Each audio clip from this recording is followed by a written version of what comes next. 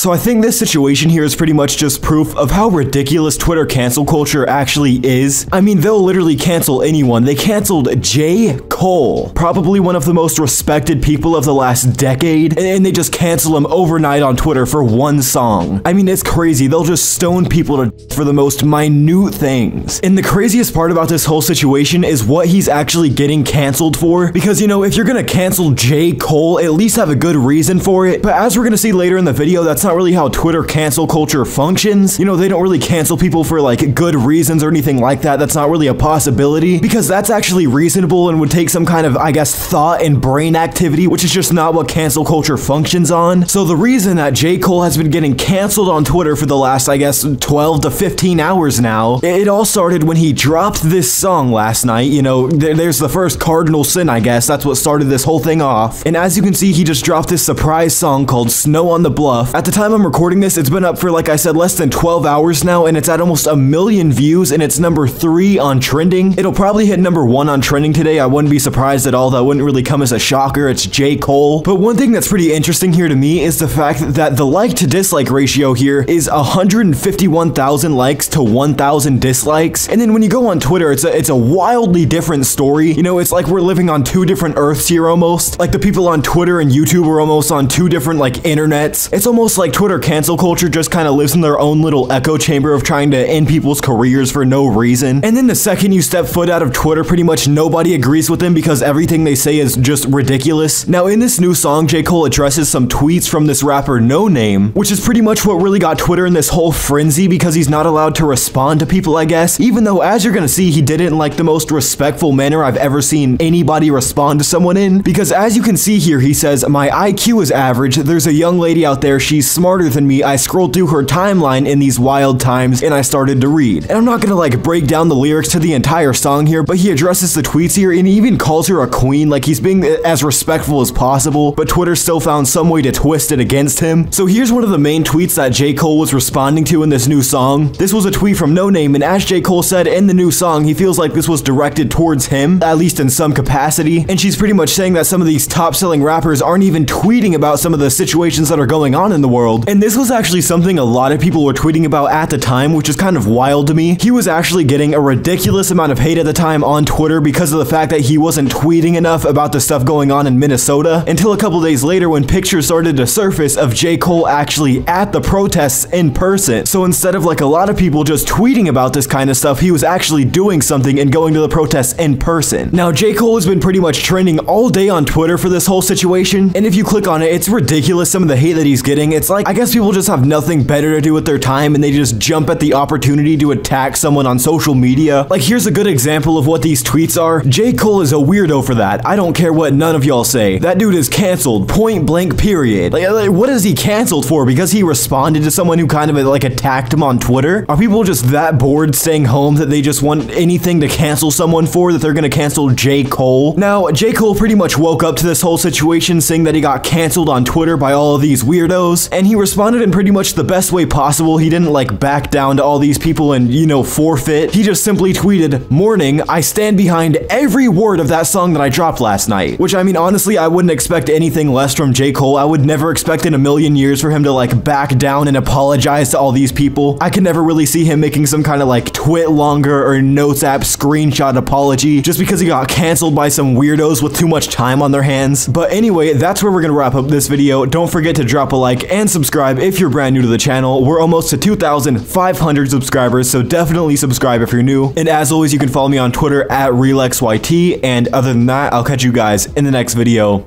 I'm out.